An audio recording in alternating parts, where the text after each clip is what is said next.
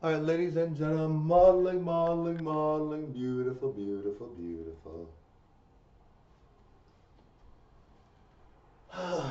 All right, thank you, thank you, thank you, guys. Now it's funny, guys. I look very, very good, but when I'm watching myself on camera right now, it looks like I'm a lot shorter, and I'm like, and it looks like I'm chubbier, which I don't. I'm not judgmental. If you're chubbier and shorter, I'm not going to judge you. But I mean, compared to what I usually look like, I'm like, well, this is not how I look. And then I look at the video and I'm like, holy, this is amazing. I'm like, whoa, I look so good now, and I'm so happy about that. Now, guys, the one thing about me that you're gonna love is that I'm not like Robert De Niro. Like I'm gonna be gorgeous for my whole life. Like I'm like Sharon Madonna, right? Like Robert De Niro. And I'm not trying to pick on Robert De Niro per se, but Robert De Niro has aged.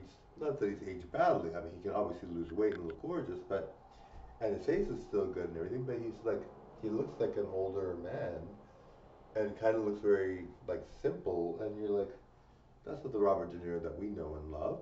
We know him from Taxi Driver, right? Which he was very young then, but I mean, he looks so different, and you're like, holy, what a difference. Anyway, guys, click that subscribe button, everyone. Alright, guys, let me just pose like crazy, guys. Let me just pose like this, and let me pose like this. That's a good pose. I'm going to hold it. Clear right, bye now. Thank you for watching, everybody.